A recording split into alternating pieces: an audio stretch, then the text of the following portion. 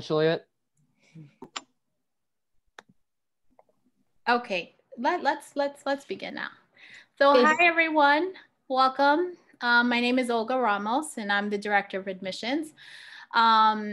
Where for the co-host, if I'm missing anyone in the waiting room, please let them in. I don't want people waiting. Will. Thank you. So we have a program for this evening. I emailed it to all of you, so I hope you have it, but I'll also read through it throughout the evening. We'll begin with our principal, Valerie Thompson, so I'll pass it on to you. Thanks so much, Olga. So I'm Val Thompson. I'm the founding principal of Bard High School Early College Queens. We began our school in 2008. The first public high school early college in the US was Bard High School Early College, which is now in Manhattan. It started in Brooklyn. That opened in 2001. And it was a school meant for students who are serious learners, who really enjoy learning, who want to explore their ideas and have a place to do that where they're free to do that. So there's freedom and exploration and thinking at the Bards. And it was a way to take students seriously who are younger as thinkers. So when you're 13, 14, 15, 16, you're thought of as somebody with ideas that you want to be able to articulate and to share with others and to hear other people's ideas and develop your own way of thinking. And in 2006, it became clear that there weren't really enough seats at BSEC Manhattan to fill all the need in the city, that there were really more students out there who wanted that opportunity than we had available at one school. If we wanted to keep the school small and to be able to, thank you so much. My daughter just brought me tea. And so if we wanted to be able to make room for additional people, we also thought about the location of the school. And so there's Bard Manhattan is on the Lower East Side, and we wanted another location that would be accessible to people where that one wasn't as accessible. And so Long Island City, which is where BSEC Queens is located, is a hub of subway stops and buses that come to our location. And so we hoped that it would be easier for some people to travel who are looking for that kind of an education. And when we think about Bard as a place to think, that's a motto for Bard, a place to think. There's a Norman Maclean quote from A River Runs Through It that I want to share with you all, because I think it helps get a depiction of the kind of thinking that happens at Bard. We do a lot of writing to develop our thinking. And Norman Maclean says, all there is to thinking is seeing something that was noticeable, which makes you see something you weren't noticing, which makes you see something that isn't even visible. And I think that happens for all of us through our writing, that when we start to think about something that we see, we write a bit about it, and then we notice something that we weren't even noticing before, and then we share ideas and think about it and hear from others, and something that wasn't even visible at all comes to take shape. And so that's part of the Bard experience. And this is a particular open house specific for our students who are thinking about the special ed program. And I brought that quote up because when we think about things that weren't even visible and then have them develop, I think my own thinking at Bard has really developed over the past 5 years. When we started in 2008, we didn't have a special education program per se. We were always interested and open to having students come who had different learning styles and may have needed different supports in order to get to the same place. But there was sort of a, if you build it, they will come.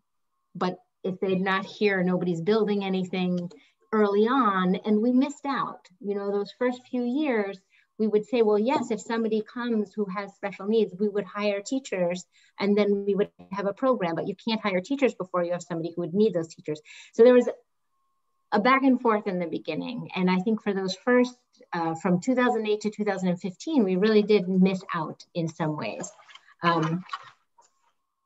In 2016, we hired Jess Van Scoy, who on my screen is up on the right, but you'll see her on your screen too. And that was the first year where we started to develop our program.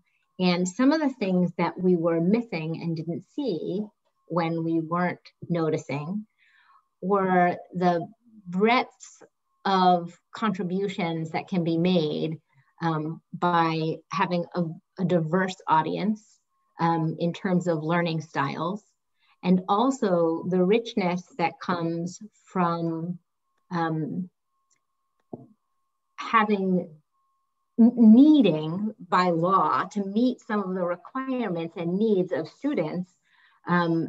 We see that that makes for a much richer education for all students. And so the kinds of things that happen in our classrooms in terms of ways of approaching teaching is enriched as well. And I think we'll hear some of that through the question and answer, and also Lori Ween will touch on some of the things that we've shifted and done through the years that make that a better place for all learners.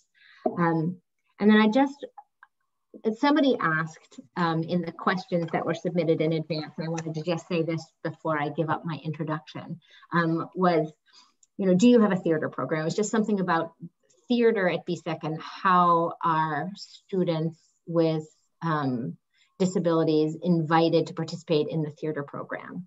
And I asked our theater teacher what he wanted to say about that. And so this is a quote from him. I think the most important thing about theater is that it naturally engages all types of learners: auditory and musical learners, visual and spatial learners, verbal learners, physical or kinesthetic learners, social, interpersonal learners, etc. This allows students who tend to struggle with one kind of learning the ability to engage with material in a way that feels more natural to them. And then he told a story about, imagine somebody approaching a complex text like Romeo and Juliet. And in that text, if reading is something you struggle with, if reading comprehension might be something you struggle with, but you're a real kinesthetic learner and could step into the shoes of a character and bring a challenging text like Romeo and Juliet into it to life for you as a kinesthetic learner, you found a way as somebody with reading comprehension challenges to really understand that text in a different way. But also as somebody who's in that classroom, I think you bring to that text another reading and another lens that all the general education students in that classroom benefit from as well, who might be looking at it as strictly from a literary point of view. And so I thought that was a good introduction to, in answer to a specific question, the ways that we're pleased to see the growth in our program over the last 5 years. So thank you, Olga. Thank you, Val. So up next is Lori Ween. Hi, everyone. So I have arrived at BSEC Queens. I started last year, and I came by way of BSEC Manhattan and BSEC Newark. So this is my third BSEC building. And my student Olga Carmona, who's now Olga Ramos, she was one of my first students at BSEC Manhattan. So I deeply believe in this program and how important it is to be able to do college work in 11th grade when you're sort of ready to dive in. And so as I made my way through different campuses, what drew me to Queens was this amazing opportunity to really develop our special needs program and really develop an environment that invites students who may process differently, who may think differently, who may need different support. So I am super excited to be here. I've been doing a lot of work with the faculty and the team, which is phenomenal. The teachers are fantastic. The providers are amazing. And it's been really inspiring to see how they all work together to figure out, individually what's best for students, right? To really listen to the needs and really figure out how as a community we can do what we need to do for students. So it's been really rewarding. One thing I wanted to just touch on for a very quick minute, because I'm sure it's much more interesting to hear from the students and from parents and from those folks who've had this experience. But one of the things I'm really most proud of since I arrived at BSEC Queens is our new college tiered program. So we really struggled and all of the BSECs have struggled, all the three that I've been at have struggled with, what do you do when students graduate, move into the college program, right? Finish 10th grade, go into 11th grade, which really is year one, right? We don't have an 11th grade, we have year one. When they get into the year one program, how do you continue to give students the supports that they need, but also allow them to experience what it's like to be in college classes and to really engage with their peers in a meaningful way? So we've been working really hard to build this tiered program in the college level, where there are 3 tiers. The first tier is you're independent, one teacher, you can choose whatever classes you want. You are considered in the gen ed program for that course. Tier 2, meaning you have 2 teachers in the room, but you're doing the college work. You're just getting the supports that you need to be in that class. And then tier 3, where you're in the college class, but we're able to modify the work so that you're able to be there, have the discussions, but also get the supports and modifications that you need. So we've been working through that program, and it's something that we're going to continue to make stronger and stronger as we go and learn more about how students respond to the tiered programs. But it's one of the things that we're doing to really strengthen. And I love what Val was saying. I think anytime you have students in a classroom that think differently, it brings such an amazing dynamic ideas that other people might not have thought of. And, I also am a parent of a special needs child, and I feel like I want to build the kind of school that I would be really excited for my daughter to be able to go to. So that's sort of what goes on where I am. I'm happy to talk to people if they have more questions, but that's my role here at BSEC Queens. So. Thank you, Lori. So the next part of the program is admissions. And when I scheduled these events, thinking about the dates back in September, I thought that we would have information from the Department of Education on how to proceed. I don't have that information yet. I don't know when it's coming, but I will let you know how we've done admissions in the past and maybe share what I've proposed this year.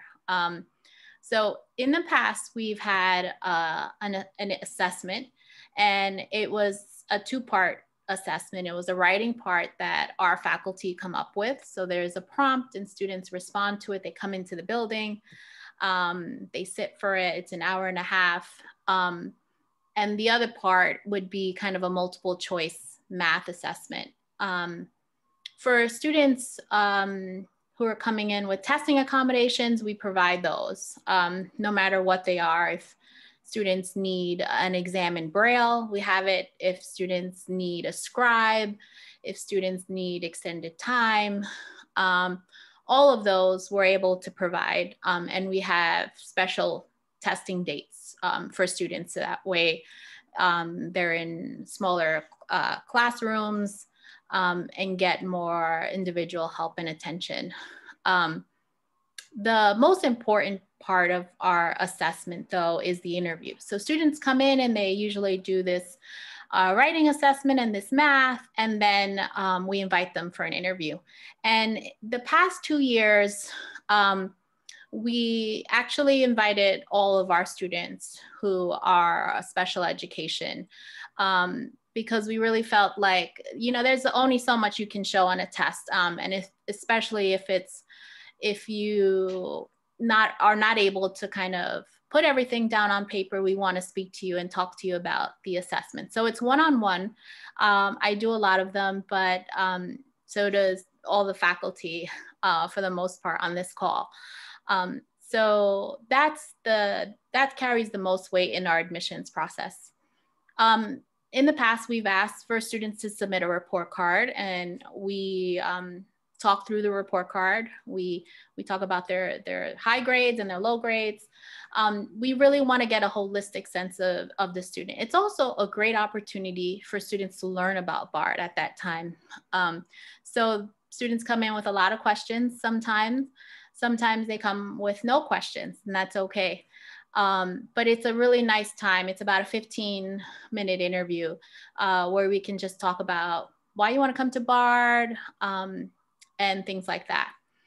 This year, you know, we're all remote now. So that makes it really difficult. We did propose a modified assessment to the Department of Ed in October, which included a writing component, not a computational math assessment, but there was a math part to it, a math STEM part to it. The Department of Ed told us to wait and not to begin the admissions process until we receive further guidance. And I think right now they're debating on, well, how do screen schools, how are they going to accept students, you know, during these times? So I don't know what that means for us moving forward. You know, we have an assessment that's almost finalized that we proposed. Again, there will be an interview. That's really important for us. And, you know, on our end, we're trying to figure out how do we conduct those interviews. We can do them on the computer. We can do them on the phone, things like that. There won't be any in-person events though. So we also realize that, you know, there's some students in New York City that don't even have a device yet.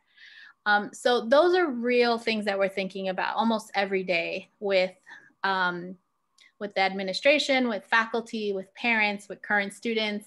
We have these conversations every day. As soon as I get more information from the Department of Ed, I will pass it along right away. Usually our process begins September 1st. And by this time we would be, you know, interviewing students back to back in December, and interviews wrap up in January. It looks now that the admissions process is going to begin sometime in January and then go through February, March, April, maybe. The deadline will be pushed back. The messages that I've been getting from the Department of Ed is that an announcement will be made later in the fall. And I've tried to read into that. Well, what do you mean? Do you mean December? Do you mean early winter? I don't know. So I really don't know. And my last communication was right before Thanksgiving with Sarah Kleinhandler, who's the director of enrollment. So there really isn't any information. Screen schools really don't have information. But that's why we put up an interest form on our website. So if you've been on our website, you can just make sure that you complete that interest form. Any information I get from the DOE will send you an update. We'll also send you updates on events that we'll add. I bet we'll add more events in January and February for all of you to join if you're interested. But that's really all I have for admissions. I know a lot of you had questions that you submitted through the Google form on that. And if there are more personalized questions, you can ask them later or email me. But I will make sure that I share whatever information I have with you as soon as I get it. We do have, I just saw a message from our principal. We do have robot tours. So I hope that after this, you can go in and you sign up for one of our robot tours. Our first one is tomorrow. I'm a little nervous. I'm hoping the robot cooperates with us. So I'm actually gonna go into the building to make sure that I have to make sure the robot has a shirt. I have to make sure the shirt doesn't touch the wheels. I have to make sure the robot is fully charged. But it's exciting. And the idea behind it is that and this is for all the 8th graders who are listening in, like this is a really exciting time for you. Like thinking about high school and where you're gonna spend the next 4 years. And I'm sorry that you have to do this remotely. But one of my favorite things was tours, you know, last year, and our student ambassadors are great, and they would walk you around the you know, the hallway, and you get to see the lockers, and like 8th graders just beam once they see our lockers and our art room and our dance room. And you know, it's a nice time for you, and I hope that you have that excitement even though you have to do this remotely. But the idea behind the robot tour is that you can join us from home like you are now, and what we'll do is we'll share the screen where we can see what the robot is seeing. And we have this incredible student who's our robot driver. I don't know how to drive the robot. So she drives the robot, and you'll be able to see what the robot sees. So we'll stop in the dance room, and we'll see the lockers and the music room. And I hope that's somewhat exciting to you as it is to me. But please join us for our robot tours. We'll be adding some more if they fill up, but there's plenty of room still there. So on that note, I'll pass it along to our faculty. If all of you can go ahead and introduce yourselves, tell us a little bit about yourself. I'll go in the order, I guess, that I see you here. So I have Jess, Hannah, John, Solemia. Yeah, hi. So my name is Jess Vanskoy. I've been at BSEC. This is my 5th year now, but I've been in the DOE for about 15 years. I primarily teach history. So I'm teaching US history, and I'm teaching our first college tier course this year called Race and Power. I know, it's exciting. It is lovely to see and e-meet all of you, and I look forward to hearing from you or seeing you. Hi, everyone. My name is Hannah McFadden. This is my third year working at BSEC. I teach 9th grade algebra and geometry, and I'm currently teaching a year 1 college algebra course. So all math for me this year, but I have taught 10th grade chemistry and physics in the past. And as Jess said, excited to kind of get to know everyone on this call, and looking forward to hopefully seeing some of you in the building in 2021, 22. Good evening, everyone. My name is John Gerweiler. This is actually my 18th year teaching. This is my 4th year at BSEC, and a fun fact, I'm a Bard alum. I currently, and have been for the past 4 years, have been co-teaching 9th grade Lit. This year, I'm also co-teaching first year seminar with Isaac. And I miss being in the building. Yeah. So for the 8th graders, you know, I just want to echo what Olga said. This is a really important time, also a stressful one. And we at BSEC Queens want to make it as easy and as seamless for you as possible. If you're an 8th grader and you're afraid to ask a question, please don't ask the question. You should be emailing us, taking on responsibility for yourself. And no question is too silly. If you want to know about clubs, we have information about that. If you want to know about, you know, class size, information about that. So please ask as many questions as you feel you need to and you'd like. Hi, everyone. My name is Solemia Gainza, and it's actually my first year at Bard as a teacher.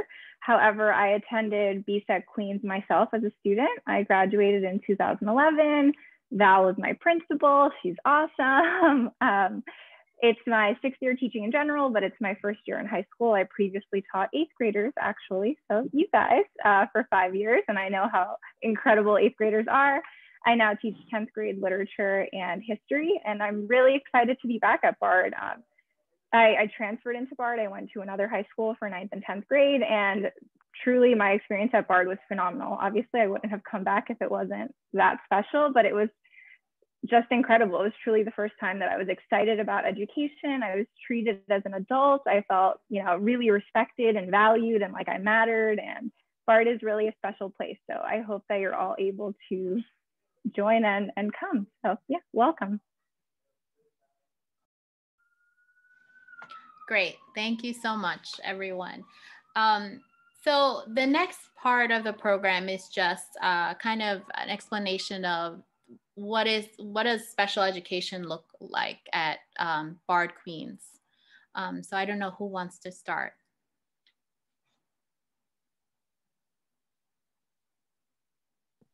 Did you want me to start off with what most students take in the special ed program, or? That's great. That would be great, yeah. So predominantly, students at our school are in ICT, right? And integrated co-teaching, meaning they have 2 teachers in the room and they get support from both teachers. Both teachers are teaching and also supporting. And so that's predominantly where our focus is. We also offer, I mean, because we're talking about individualized programs, we're gonna see what our students come in with and then look at their IEPs and think about how we're going to structure what they need. And as they progress in the program, we also think about the supports that are helpful and the supports that maybe they can get from going to office hours as opposed to having sets. So some of our sets, we have math sets, we have ELA sets. And for ELA sets, predominantly what we do is help our struggling readers.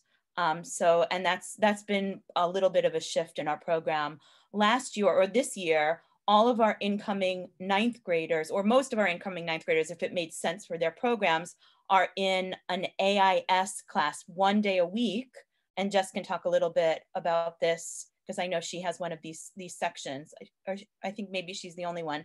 And basically in that period, we talk about executive functioning skills. We talk about how to organize your planner. We talk about how to sign into your classes, how to ask for extra help, the things that a lot of people struggle with, but we have the added benefit of being able to support our students who come in with IEPs in ways that will help them transition from, I know that was one of the questions, help them transition from 8th grade with that added support. And so, you know, there are other kinds of services. There's counseling, of course, you know, whatever's on the IEP we provide, right? There's counseling services, there's speech services, there's vision services, there's physical therapy. We have a student who has physical therapy. So they're all, whatever is in the IEP, we obviously support within our program. So Jess, did you want to talk a little bit about what you've been doing in AIS or? Sure, I can speak to that a little bit. So we basically, as Lori said, we work on executive functioning.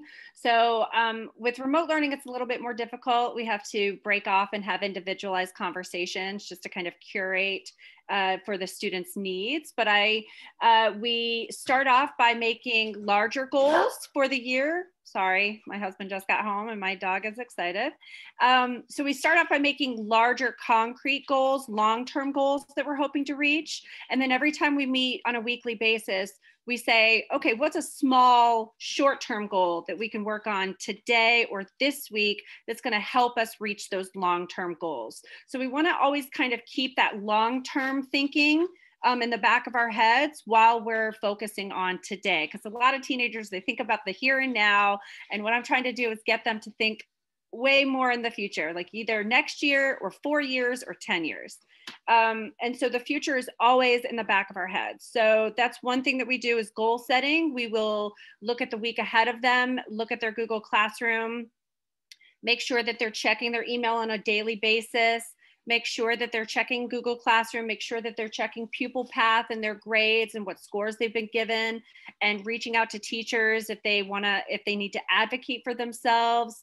We will backwards plan if they have a large essay or a large project coming up. We'll say, okay, if this is due in 2 weeks, what are things, how can we chunk this in such a way so that we have bite-sized pieces every day rather than, oh no, this is due tomorrow. What am I gonna do? Let me do this all at once. So those are kind of the different things that we talk through. And again, you know, especially with remote learning, I do a lot more social emotional work with them lately.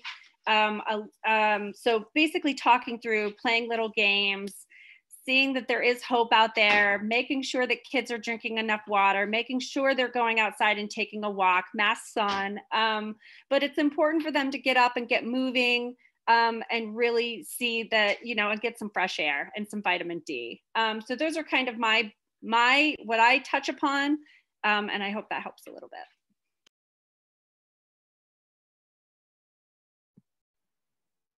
One other thing I can say is that all of the student support teachers who are here, they have a caseload of students that they are responsible for making sure they, you know, they organize the IEP meeting, they pull in the gen ed teacher to come to the IEP meeting, they write the IEPs.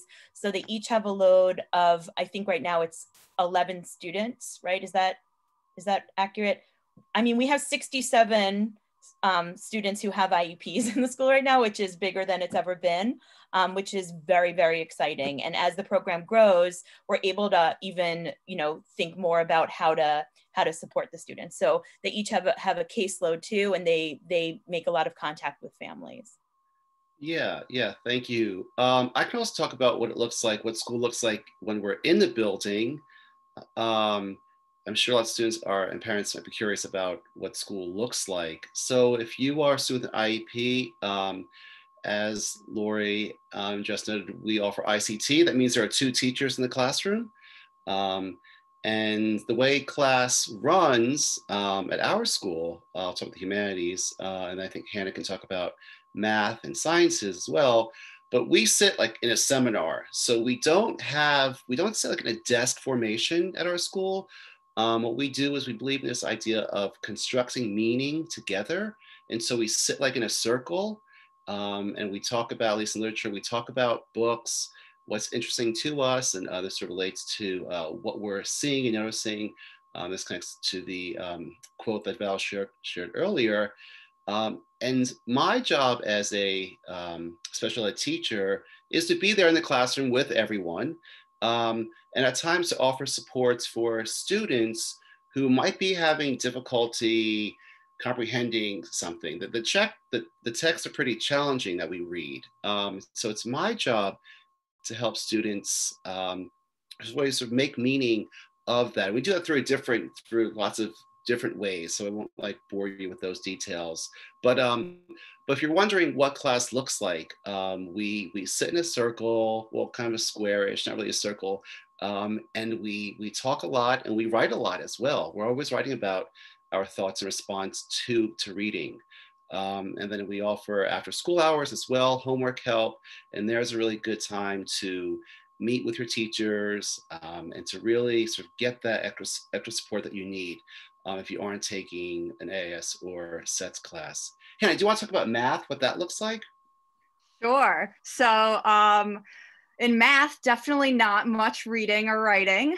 We do not sit in a circle, but rather in the 9th grade at least, my co-teacher and I, David Price, we actually had a very stand up, move around the room approach. And so when we were in the building last year, the way we started class was we actually had whiteboards, about 5 to 6 whiteboards, smaller, probably like this size. And we had them all around the room. And so the beginning of class was spent the first probably 10 minutes, we called it the opener, to do now, where groups of students worked on a problem that we gave on the whiteboard. So if you walked into our classroom, you would see small groups of 5 students separated, working on the whiteboard collaboratively through, working out that problem that we assigned. Then we would, call time. We'd all sit back in smaller.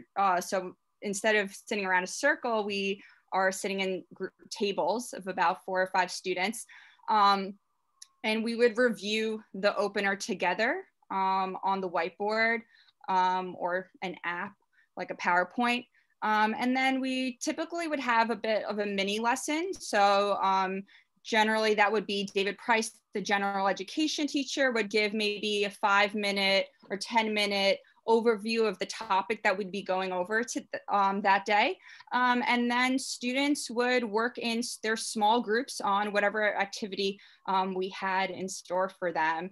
And so in math, we really try to promote student voice. And so we focused on the students kind of trying to figure out ways and different approaches to solve the problems we assigned. And so as a special education teacher, my job kind of during that work time was really just circulating throughout the room as much as I could, along with David, my co-teacher, just, you know, being there to support the students' learning, asking any questions.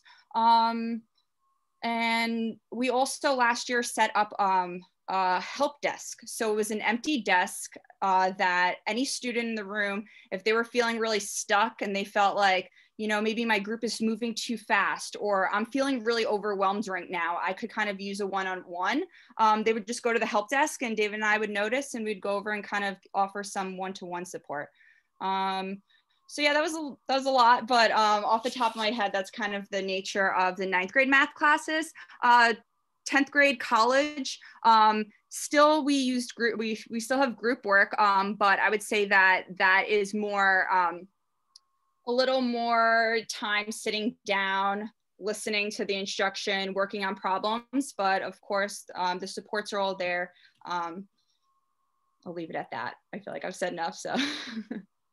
Can I just add to what John was saying in the humanities? As a history teacher, we utilize different groups and group sizes. So we work a lot. We know that a lot of students are very shy and they may struggle to share in a larger group. So very much like math, and I'm sure John does this as well in literature, we will separate kids into different smaller groups, have them share out their ideas together, and then come back as a larger group. And hopefully they feel a little bit more confidence that their thoughts were heard and validated, and then they're able to share in a large group.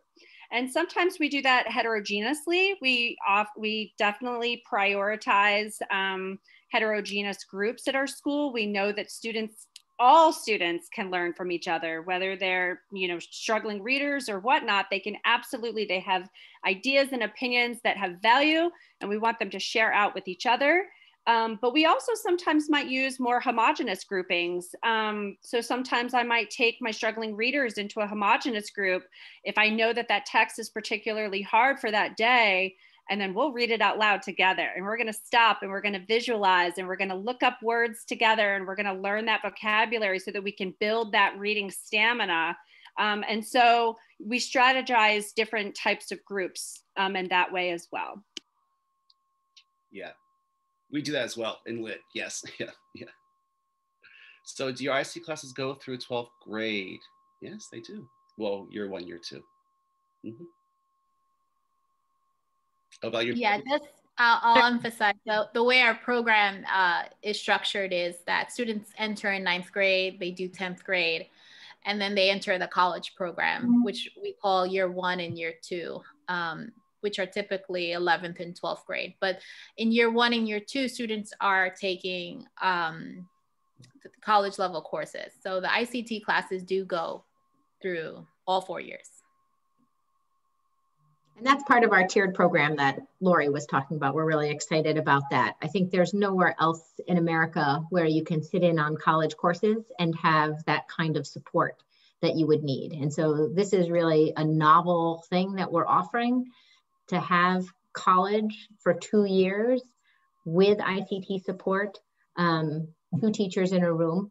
And so it's like all of our students, you enter college early, but the option of either doing it as you progress through the 4 years, maybe you think, oh, I'm good for literature and I'm going to take that as in a general ed way. I don't need additional supports at this point anymore. But in my social studies, I do. So I'm going to want to do that. And so there's discussions with families after 10th grade, that last semester of 10th grade, as we think about what are your strengths, where have you grown, and how are you going to grow next year, and what's the best supports for you there. And if they include ICT, then there's ICT. And at whatever tier you're taking that class, you are still exposed to a college class. Right. And so when you move on to your next college, you've been in that college class and you've built those skills. Even if you're taking it at a tier 3, you're getting the high school credit, but you're also earning the ability to know what it's like to be in a college class. And you take that with you. So there are two questions in the chat. One from Matthew. Yeah, I just mentioned we can answer those in the Q&A section. So I just wrote them down, and I'll make sure to come back to Mark and Matthew's question.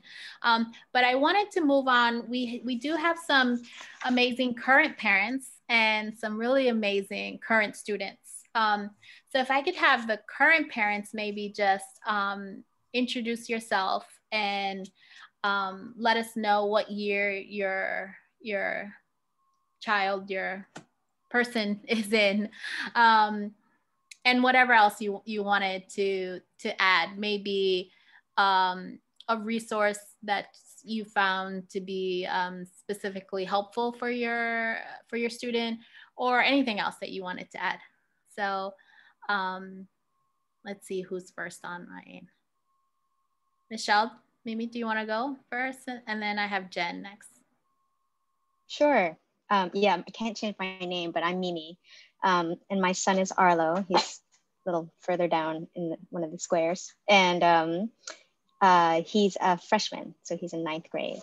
And Bard Queens was his first choice. It was really amazing when he got in, but we were terrified, to be honest, because, you know, it's an incredibly rigorous and intellectually challenging place. And I know that he can do the work. He's plenty smart.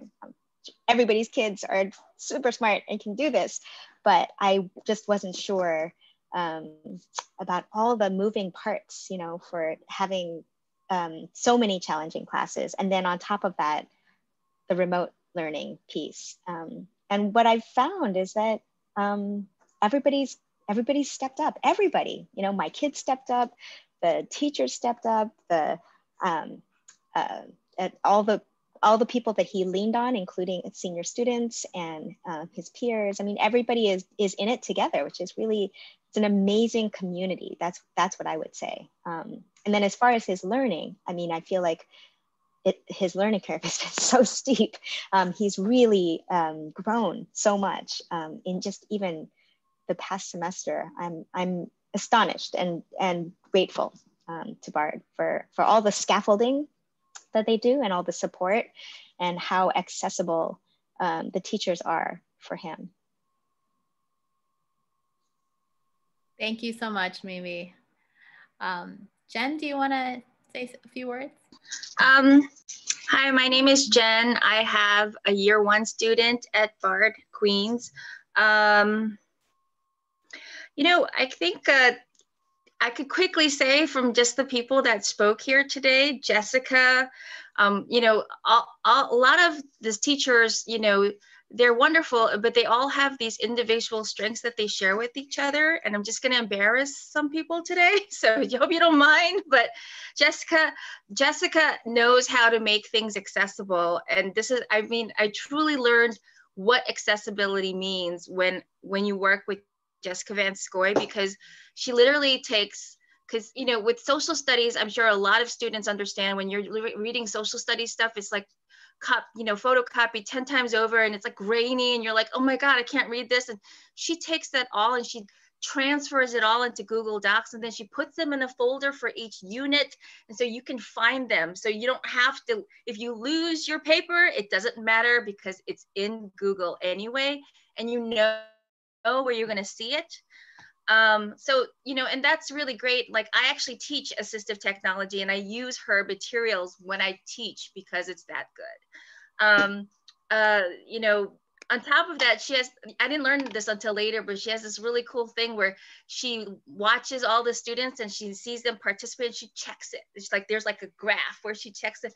And I didn't know that, but the students know. As long as the students know, I think that's really wonderful. John Grauweiler, what he does is he has like this toolbox. If it was like an X little tools, then he'd have like this massive giant toolbox of tools. And he gives all the students, here's this tool, here's that tool, here's this tool. we just picked one tool that he had. It was so great. We pinned it up on our wall. He used it, and my son memorized it. He uses it. I shared it with other parents. They love it. It's a great tool of how to like transition with when you're using examples and details to support your argument. He also does this straight talk thing where it's just like, listen, you know, you owe me this, and this. And it's really helpful to the student because it's like, it's not shameful. It's like, it's just straight talk. And, you know, it's concrete, and students who need that concrete, detailed assistance, they get it, you know? And so it's not like this gray area, like I'm terrible. It's like, I just need to do these things to get to my next track, and I'm not where I'm supposed to be. And it's really helpful. Hannah, you know, if somebody had energy, like this person has so much energy. If you had like a glass of water, she would, you know, turn it upside down to the very last drop so that she would give everyone everything she's got. She has that much energy. She will go after students and say, but I can teach you more, you know, and I can help you more. So these are I don't know Salemia, but we will get to know you. You know, the last thing I just want to tell parents here that I think is probably the most important thing I can tell you as a parent is that you want your child who has different abilities, a different background from others, to be able to go to a place where they feel like they're included. You want a place that lets them know that they're valued. This is a school that values people from everywhere.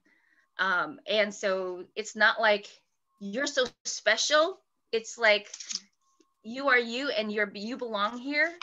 And, you know, you don't have to have a certain criteria to be here. It's just you belong here.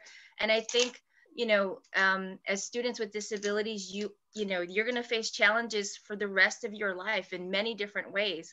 And so you want to be in a place where they're going to help you cultivate that, because it's not like someone tells you you're fine, you're just different. No. It's, you have to like learn how that works for you and how you can be in this world as yourself. And this is a school that could teach you how to become that on your own way. I hope that helps. Thank you so much, Jen, for your kind words.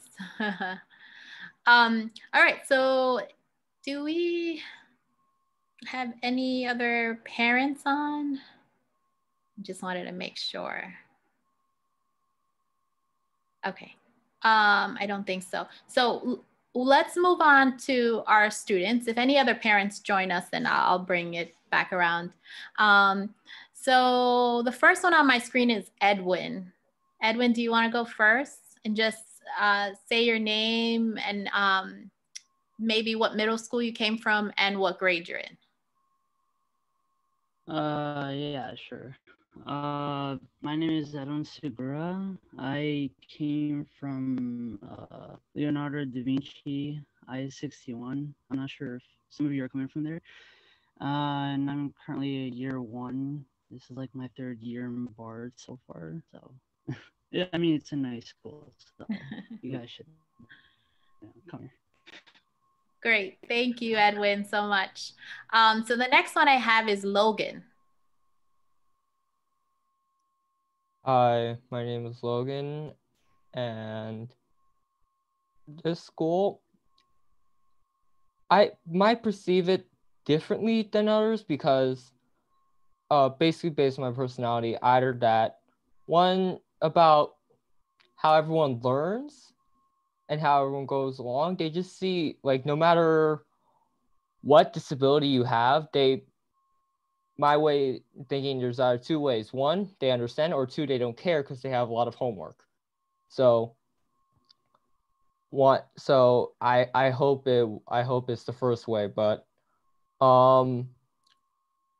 everyone is generally nice. Some students understand that, well, Gen Ed students technically got the idea, but not quite, of disorders, but it's nice that they do. And I'm pretty sure they mentioned before, office hours.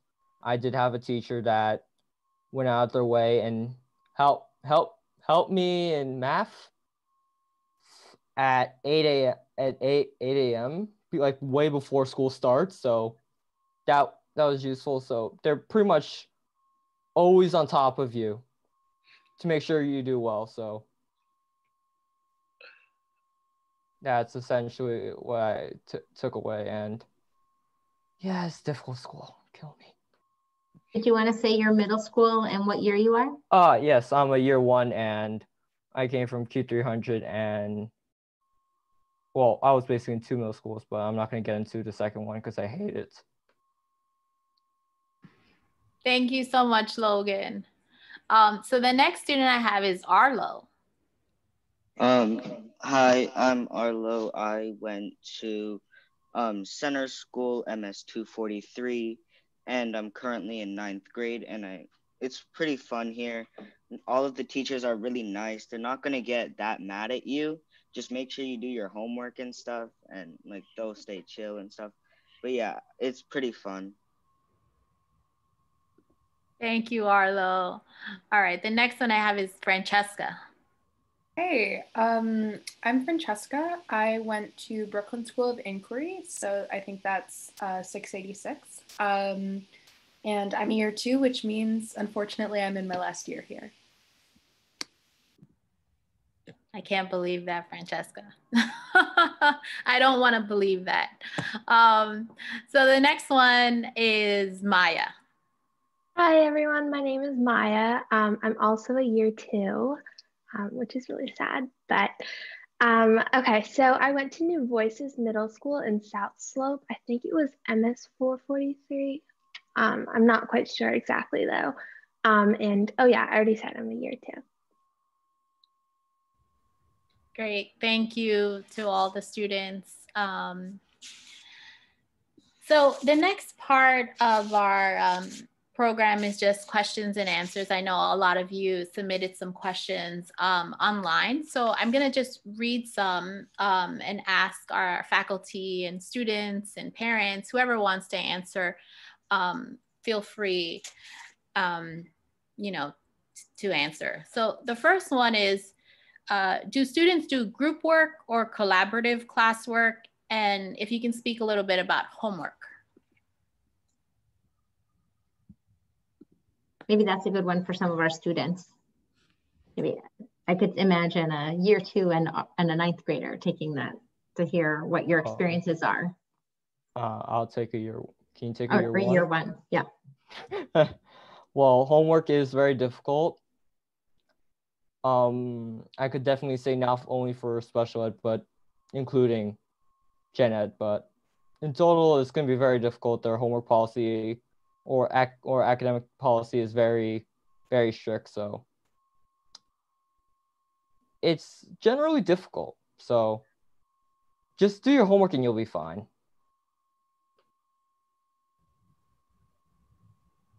Any other students maybe to talk about, like, is there an emphasis on group and collaborative work? Is it more individual? What's your take on that? Well, I know that at least for me, my school, as a 9th grader, the homework is mainly independent. Although like the teachers will like say you can like collaborate with other people if you need help, but like you shouldn't use them for answers and stuff. But it generally takes me like 2 or 3 hours, including over the weekends. So it's pretty, I'd say it's pretty light. Great, thank you so much, Arlo. The next question is... Can we talk about homework for a second? Oh, go ahead. Sorry, I'll be quick. Yes, I think the reputation is that BSEC Queens and Manhattan, give a lot of homework, and that's true. I think on average every night there are 2-3 hours, of homework every night, and that's a lot. But because we are thinking, and we're here today, thinking about how we support students with IEPs and how to deal with that, we the team is really focused on, from the first day, even through the very last day, of helping students perfect their executive functioning skills. And so setting up schedules with them so that they actually can meet the requirements and deadlines. So they're not feeling overwhelmed. And so, yes, there is lots of homework here. It is a rigorous school, and there's no way around that. But we don't just throw homework at students and say, fend for yourself. We actually develop a plan with them. So what is your nightly homework?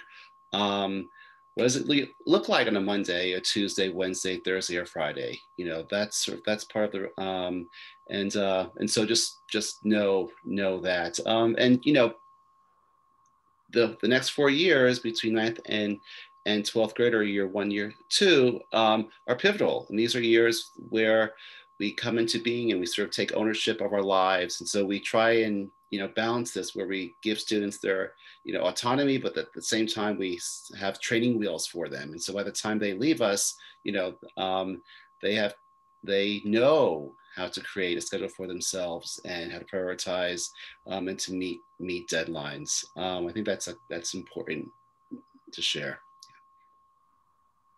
I want to just piggyback on that response, John, because the next question asks about are accommodations provided to special ed students in regards to the amount of workload required?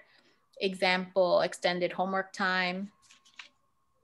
Can I take a stab at that question? Just my first way of addressing that would be, we talk to teachers a lot about the objective of an assignment, right? Like, so if you get a homework assignment that has a lot of problems on it, let's say it's a math assignment, there are a lot of problems on, I think the teachers think about the idea of mastery versus the idea of doing a lot of problems. So we talk about how do we show mastery as opposed to, you know, doing more and more and more, right? Like, how can we help our students? Because we don't want to reduce the work that they're doing and the ways that they're learning, because we want them to be in college as year 1 students. So we want to make sure that we're supporting them, but also making sure that we have the rigor for them.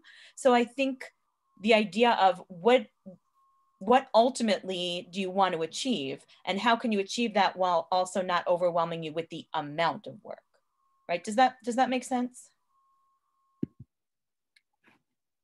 I also want to add to that and just say that for students who need those assignments modified, sometimes we might chunk the reading, we might define the words for them and have that available for them. I also wanted to talk about other strategies, like we definitely allow extensions, but kind of what Lori and John were talking about, sometimes those extensions can get just as overwhelming as the assignment, because you have other work coming in as you're trying to finish up this other larger project or quiz or test. And so what we try and prioritize is setting goals with students. Okay, how long is it going to take you to do this assignment past its due date? Then we meet when that time is due. And if they're able to turn that paper or project in, terrific, you met that goal. If not, we have to really reassess and talk about what is kind of preventing them from finishing it. So it really is individualized. It's through conversations, getting to know your child and figuring out what their strengths are and utilizing those strengths wherever we can when we're working on assignments like this. Great, thank you. So I'm just moving along. How is sets done at our school?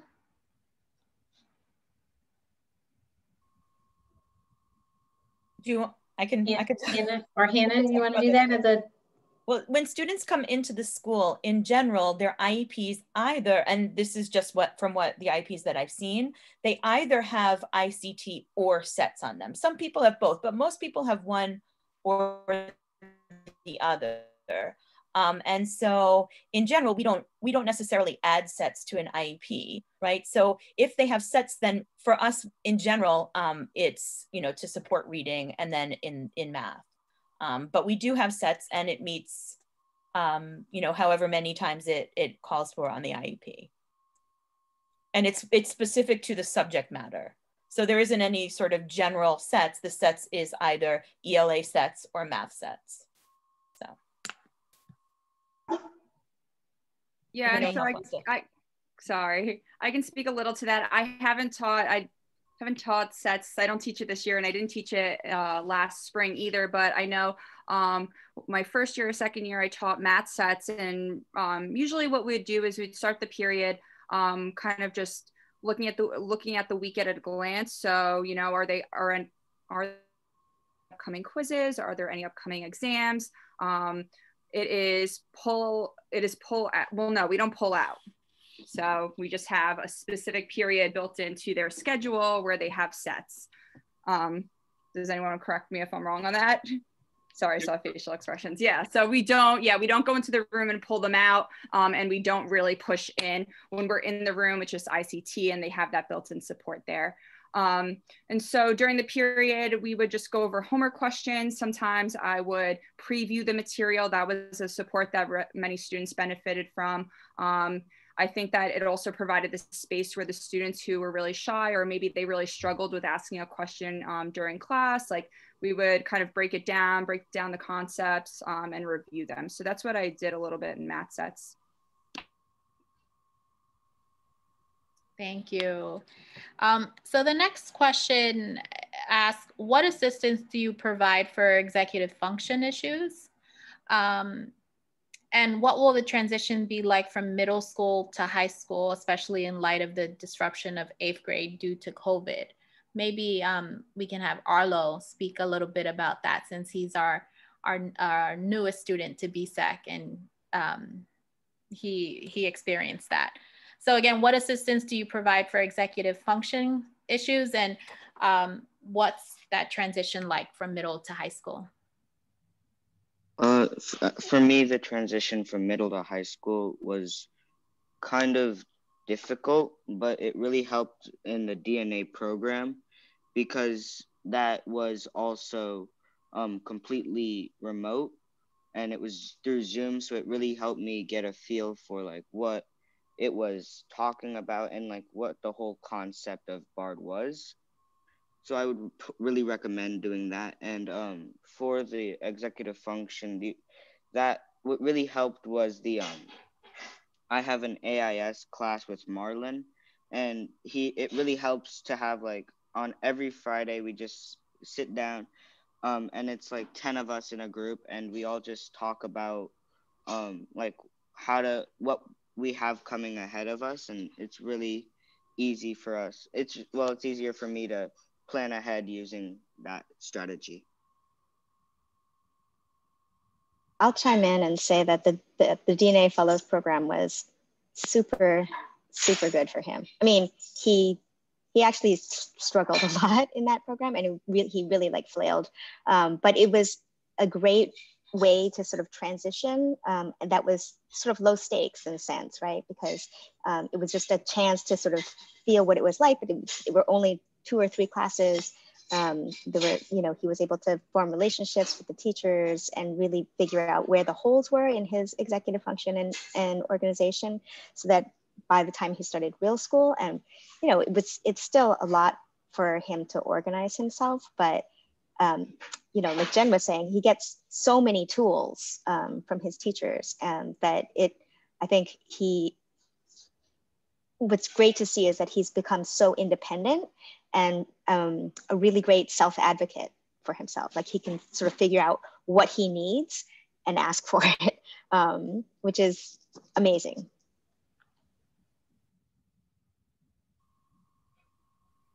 Thank you. So the next question is, please explain the support services with regard to college course level work and the actual application to college. Is this about the tiers? That is a follow-up question too. So if you can explain the tiers a bit more, I saw it on the chat as well. But I guess in reference to the tiers, and then maybe one of us can speak about our CTO advisory system in general. Oh, so it's not about our college program, it's about college, the next college you're going to. It's actually about both. So please explain the support services with regard to the college course level work So I guess if those supports look different than they do like from our high school program, and what support for the application to college. I feel like I'm talking a lot. Does anyone else want to talk about the tiers? I can if you want. I'm happy to do that. I'm really excited about the program, and so there are 3 tiers that students can join. The 3rd tier is a tier that looks very similar to what you would have experienced in our 9th and 10th grade. That you had those supports in 9th and 10th grade, and those supports are working for you, and you're not ready to remove any of those supports to go to a less restrictive environment. And so you continue with those supports, and that could be 2 teachers in the room, it could be sets, it could be AIS, whatever supports are necessary for you as you continue in your education at our school. The interesting thing about that tier 3 is you're doing that in a class where you're sitting next to students who are in a college course. So we have, in this case, modified some of the assessments so that these are now typical high school assessments. I was just talking to our high school biology, a college biology teacher, and she was talking to me about one of the students in her class who's taking that course as a high school student. And so she has a different assessment than for her college students than the student who's taking it and getting high school credit for that course. So that's tier 3. Tier 2 is you're taking that course for college credit. You're taking the same assessments as everyone else who's in that course. And we know that it's really helpful and beneficial for you to have a second teacher in the room. Maybe you need a tap on the shoulder. Maybe you need somebody to help modify, not to do not a modification of the assignment, but to give you the assignment in a different way, and so that you see it differently.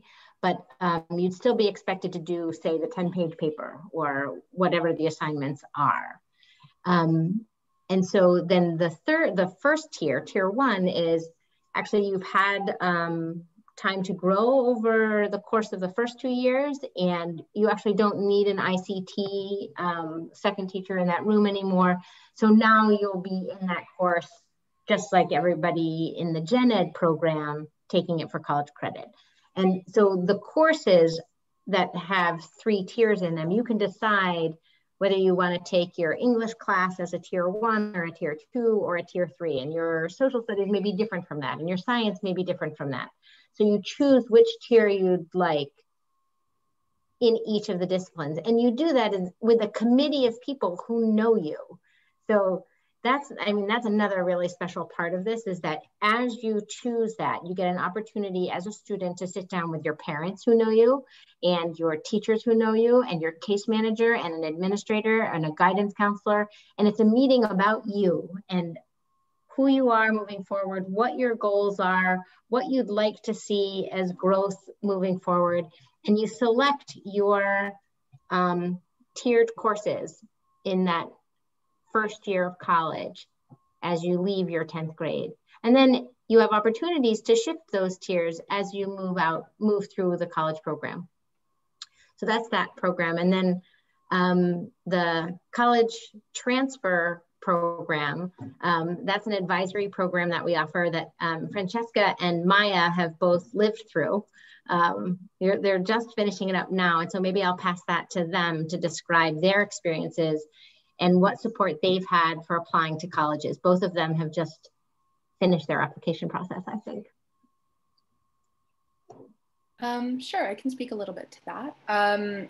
Yeah, it's kind of in the thick of college application seasons, kind of finishing them up now. So the CTO, the College Transfer Office, basically what happens is in year 1, in like the second semester, what happens is that every advisory, which is usually a little under like 15 to 20 students, each advisory gets given a CTO faculty member. So a faculty member who has basically been trained in order to like help students guide their way through the college process. And CTO advisory every week, which is just going to be the same period you would have your normal advisory period. They'll basically give you lessons and they teach you about different facets of the college application process, depending on kind of where you are. So at the start, it's a lot more about, you know, finding different colleges and filling up your list. And more recently, it's been about, you know, figuring out how to read financial aid awards and those kinds of things. And that's been a really helpful resource. I know for me, I've had a few meetings with my college CTO counselor. And that's really great because you can kind of get to be with your advisory, which is people you're familiar with, and have kind of a more personal and direct connection. And so I might, you know, if I'm like writing out an essay that I'm going to send to a certain school, I might like email my CTO counselor and be like, hey, Chris, could you meet with me and like give me some feedback on this essay? And that's great. And that's super accessible. And so you kind of have that support throughout the college application process.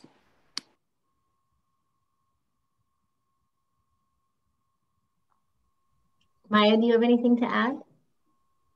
I don't know. I think Francesca, you did a really good job talking about it. Yeah, I don't really actually think that I would add anything.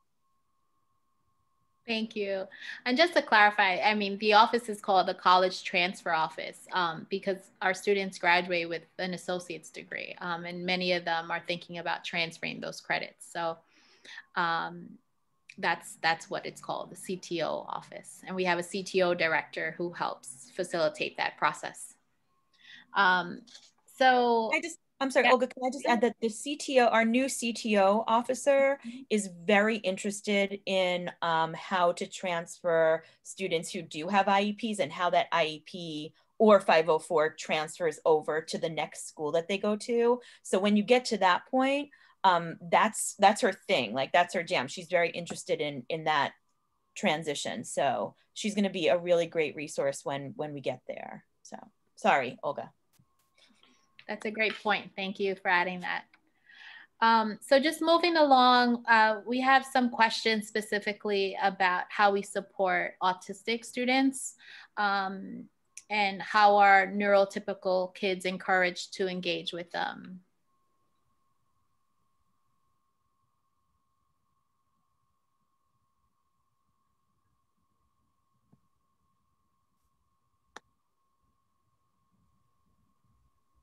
Is that for us? Okay. All right, so what are the specific skills that we use? Is that the question, to support students with autism? We actually have as Jen noted, a sort of pretty big toolbox to support students with autism. I find personally the students that who've been diagnosed with autism, that in the classroom, so there needs to be very clear supports for them.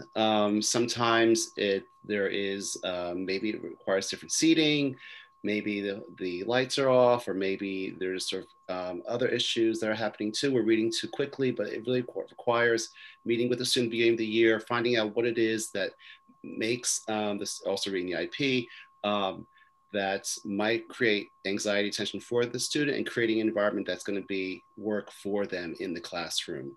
So it's not like a one size fits all, but it's really this work happens at the beginning of the year, reading the IP, meeting with the students, and then meeting with the co-teacher, and developing a plan of action. Some students don't like sitting in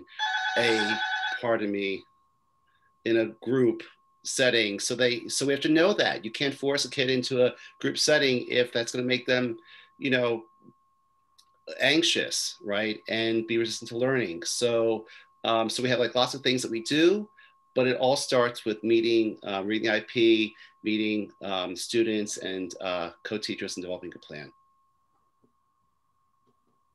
Yeah, and to add to that, so as John mentioned, very like clear, explicit instructions.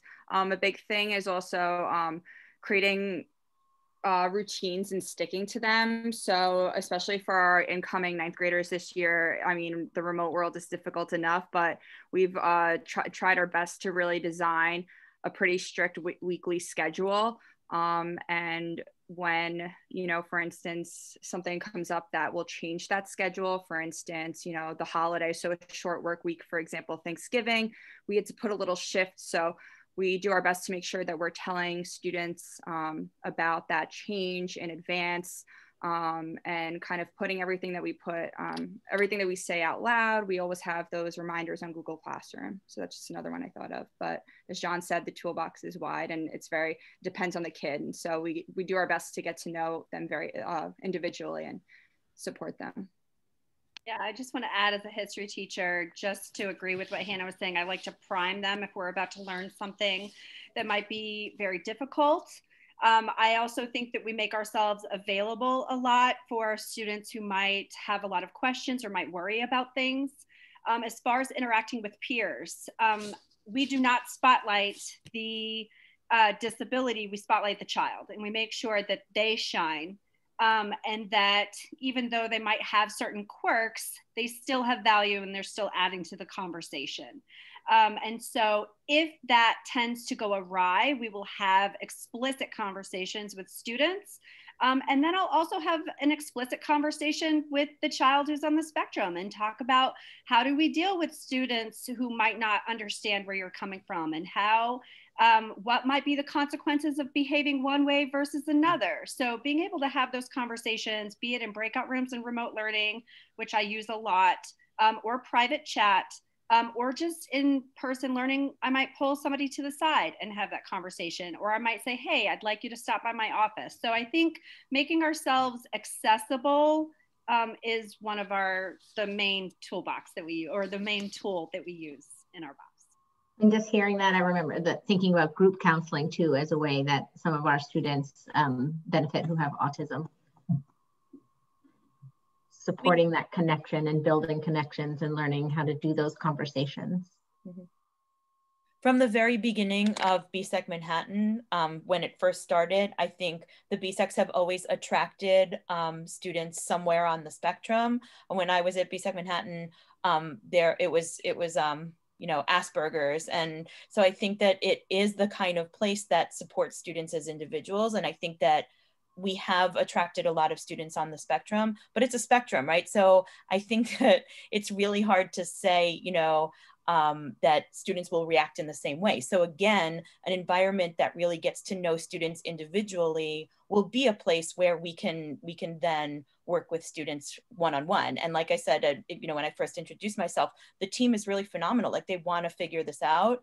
And so I think there is no just one magic way. And, you know, as the mother of an autistic daughter, she changes all the time too. So the things that she has to adjust to change, right? So there isn't just one thing that we would do. It's a constant conversation about the needs. And I think that that's why our students feel so supported. So. Olga, I wanted to add there that I think some of the challenges of autism, you know, when it's social, you know, it happens in the hallway, it happens in the classroom. It's not necessarily in a conversation with a teacher, but it's also about conversations between students to other students. And just, you know, the hallway culture and all of that. You know, what I glean from my family is that I don't think that it's confusing to be at Bard. You know, I think that students kind of understand what's expected of them, like what's expected behavior, like I also think that students are rather well behaved at Bard for the most part. And I think that students who have emotional challenges like being in a calm place where people kind of have an understanding of each other and a respect for each other. You know, I do feel that, you know, group work for students on the spectrum is really difficult. And so, you know, parents and students can work with teachers to make that process more accessible. But, you know, overall, the nice part about being in a part of a community is that I don't think it's difficult to be in a part of the BARD community as a student on the spectrum. Thank you. So I'm going to just move on to maybe some of questions for our students about extracurricular activities. So what kind of clubs are there? What kind of music offerings, theater, performance opportunities in music or drama? Any of you want to take a stab at that? Oh, I'm sorry. And I also shared a document just now. I know some of you are asking about which colleges accept credit. So this is a document that we put together on colleges, four-year institutions granting early degrees to our alumni. So bachelor's degree within 3 years and then bachelor's degree within 2 years. But I will emphasize that it's driven by student choice. Some students come into BSEC and say, I'm gonna transfer every single credit. And then at the end of 4 years, they're like, no, you know, I wanna spend 4 years away from home in California or something. So it's really student driven and what the student wants. We realize that it's you know, they save a lot of money if they transfer credits, and that's really important for some of our students, our low-income students, our undocumented students, for whatever reason. So our college transfer office will work with them specifically in looking at universities and colleges that accept credits. But our students go everywhere. They go out of the country, they go across country, or they stay in Queens, you know. So that's just a list of early graduation. So Hulda, can I just add a bit to that? Sorry. So like I said, I did graduate from BSEC Queens. I went to Elon University, which is in North Carolina, and they took every single one of my credits. My CTO advisor helped me get a really incredible scholarship, and I was lucky enough to have be able to stay all 4 years without having a financial hardship. And coming in with the 60 credits was truly amazing. I got first pick on dorms because I was able to go in with like the junior ranking. So I chose 2 years before everyone else. That also came in handy for classes. I was able to sign up for classes 2 whole days before everyone else, before the freshmen and the sophomores. And I was able to study abroad twice because I came in knowing my major. I knew I wanted to study psychology. So I was able to quickly take in a lot of the major courses that I needed for that degree. And I kind of ran through those pretty quickly. So by the time I got to junior and senior year, I really just had a lot of electives, a couple final courses, but yeah, I ended up studying abroad for 2 full semesters, and I got to take lots of really interesting electives, more electives than anyone should probably ever take, but it was really awesome. I took dance classes, I took golf, I took a theater makeup class. So it gave me a lot of flexibility, and it really was just awesome. So yeah, I just wanted to highlight that you can do a lot with the 60 credits. And if you ever want to talk any of the year 2s or year 1s here, if you want to talk to me about that, it's my favorite thing to talk about. So you can email me. Thanks, Salemia.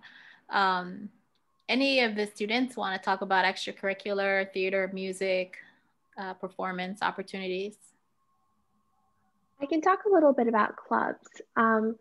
I personally am involved with a little bit. Most of my extracurriculars are outside of BSEC, but I'm involved with the Girls Who Code Club, so you can speak to me more about that if you're interested.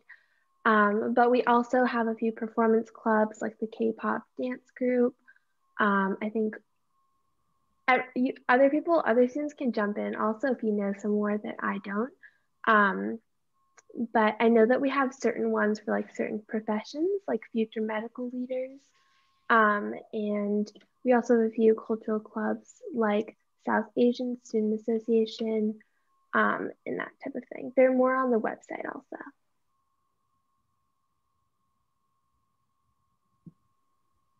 What about sports? Can any of you speak on sports? I meant to include that as well.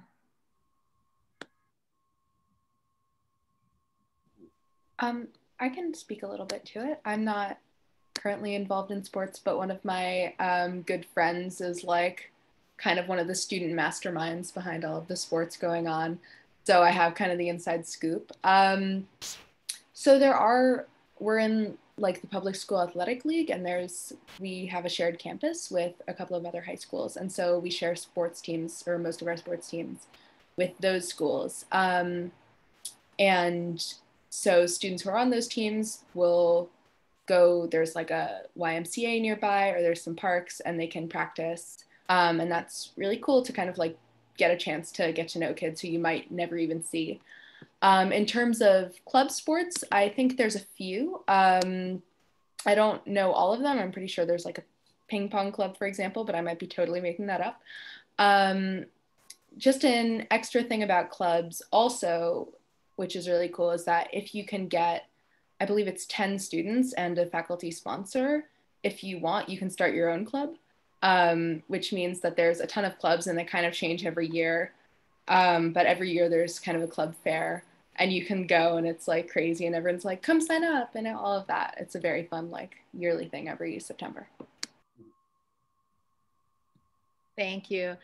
So I know it's 7:30 now, and I want to respect everyone's time. I can stay on for a bit longer, and anyone else who wants to join, feel free to stay on with me, but I want to respect your time. And you know, if you have any further questions and you need to leave, feel free to email me. I'll put my email in the chat, but you should have it from the email I sent earlier today. But thank you so much for joining us this evening. We can take some additional questions for those of you that can stick around, but no pressure to our faculty, our students, our parents. Thank you so much for helping tonight. But if you need to leave, feel free. Well, can I share about a club as well, which I'm very excited about, the newest club on campus, and that is the Able Disabled Alliance, which I'm the advisor for. This club was founded by A.B. Weitzman, one of our students with disabilities. A.B. recognized that there wasn't a space, there not been a space or a voice for students with disabilities of all types to come together and to advocate for themselves. And so, and then also to work towards creating awareness within the school. And so now we have our first club, the Able Disabled Alliance. It's an inclusive club, and it's, you know, it's pretty exciting space. And we are going to be bringing, we'll be bringing speakers in and providing opportunities for the community to learn more about disability in all facets. And disability, so it falls under the rubric of disability rights. So we are officially embarking on a disability rights advocacy campaign. And I just received an email from that campaign where they wanted to invite Judith, I think you pronounce it Heumann, it's H-E-U-M-A-N-N, to speak. She is an advocate for disability rights across the country. And I hope she does come and speak at our school. I also want to mention, and I always think there's room for growth. So when this group came in and said, look, there's more we can do at our school to recognize ability and disabilities, I was thrilled to hear about the speaker and hope that we can have her come. I also noted that just as a cheer and a shout out to our librarian, Jess Hines, she just got funding to bring in James Tate Hill, who's a professor at the University of North Carolina, who wrote a book called Blind Man's Bluff. It's a memoir about going blind and the experience of being the role of disability in identity. So how I identify personally with a disability. So I'm looking forward to hearing from that author and seeing the growth in recognition of abilities across the school over time. That's been really rewarding for the last 5 years. And there's more to do. So thank you, everyone.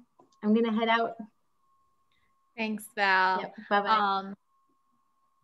thank you everyone for joining us. Again, you know, feel free to email me any questions we didn't get to or anything that comes up later.